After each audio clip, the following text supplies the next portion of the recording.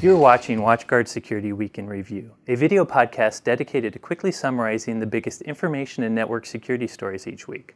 I'm Nachreiner, your host, and this is the episode for the week starting March 26th.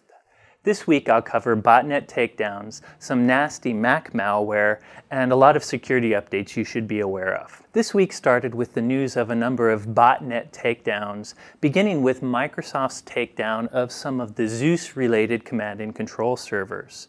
Recently, Microsoft's been using legal action to try to take down botnet networks. In this case, Microsoft used the RICO Act, or the Racketeer Influenced and Corrupt Organization Act, to file a civil lawsuit against a bunch of unnamed parties. Unnamed in that Microsoft only lists their known aliases, not their actual personal identification. But by submitting this civil case, Microsoft was able to get enough influence to actually raid a couple of hosting organizations in the United States and take down a number of Zeus's command and control servers. Now, this doesn't mean they've arrested any bot herders yet, but taking down these command and control servers will at least temporarily affect these bot herders' operations, so it's probably a good thing. There was also a second botnet takedown that was highlighted this week. This one was done by Kaspersky and a group of other partners. Now, this takedown was different in that it was actually technical. Kaspersky, who's one of WatchGuard's partners, was going after the Kilios botnet. This is actually a botnet they'd actually tried to take down before with Microsoft, but as soon as they took over the server, the attackers eventually brought up servers again. Now, the way Kaspersky actually takes over botnets and gets rid of them is by sinkholing. Kilios is actually a peer-to-peer botnet. So Kaspersky and partners were able to create a client, a bot client that pretended to be part of the peer-to-peer network.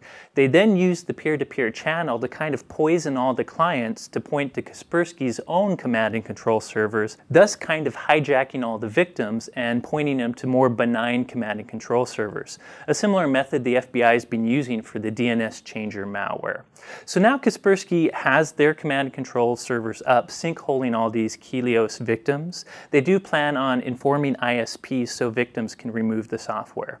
Again, this doesn't mean they've arrested any bot herders, but it does take one more botnet offline. This week there is a number of various software and hardware security updates you should be aware of. The big one comes from Cisco. Cisco has a biannual patch day. On the third Wednesday of every March and September, Cisco releases a bunch of typically iOS updates. This week, they released 9 iOS security bulletins fixing a number of vulnerabilities. The vulnerabilities affected many iOS components, from their NAT component to their reverse SSH component to their IKE component. The majority of these updates fixed denial of service vulnerabilities in all these iOS components. So generally, by sending specially crafted traffic to your Cisco iOS device or through your iOS device, whether it be a router or a switch or whatever, an attacker could leverage these vulnerabilities to reload that device. This also means that if he repeatedly leverages these vulnerabilities, he could put your device in a denial of service condition. And of course, if this is your gateway router, he could leverage this to actually take your network offline. So if you're a Cisco iOS administrator, you should definitely check out Cisco's updates. Another big update this week comes from Adobe, who released yet another update to Flash Player. This update fixed 2 remote code execution vulnerabilities. So basically, if an attacker can entice you to go to a website and you have Flash, the attacker could leverage this in a drive-by download attack or something like that. One other note about this update is Adobe's also added a silent updater to their product. This means if you choose to configure it, you can make it so Flash Player will automatically get the latest update without any user interaction. Might be a good thing for you to set on your client machines. And again, it seems like I mention this every week, but Google released another update for Chrome, this time Chrome 18. It fixes another 9 security vulnerabilities. I won't go into a ton of detail, but if you have Chrome, make sure to update. One final tidbit of news for all of you Mac users out there. I too, by the way, am a Mac user for my personal computers. Yet another Mac Trojan has been found in the wild. This particular Trojan was found by Alien Vault. It arrives as what seems to be a spear phishing email targeting Tibetan organizations.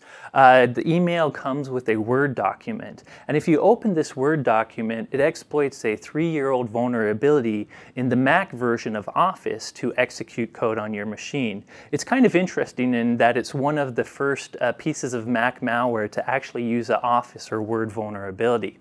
Once it exploits its code on your machine, it then erases the evil file and replaces it with a benign Word document. It also installs a script that tries to keep some persistence on your client computer so it can stay on your Mac through reboots. Of course, the malware is designed to connect back to command and control servers, which appear to be in China, so attackers can do a number of nasty things against your Mac computer. So if you do have a Mac and you're one of the people that feel like they're virus-proof, you should probably change this attitude. Mac computers are just as vulnerable as Windows computers if you don't remain vigilant against attacks. So it's time to maybe start to think about security software on Mac computers and being careful what you download or click on.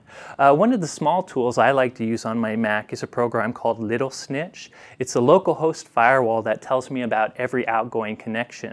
Besides allowing me to control incoming and outgoing connections, it also will maybe be able to inform me if there's a piece of malware that's making outbound connections to a command and control server. I recommend you try it.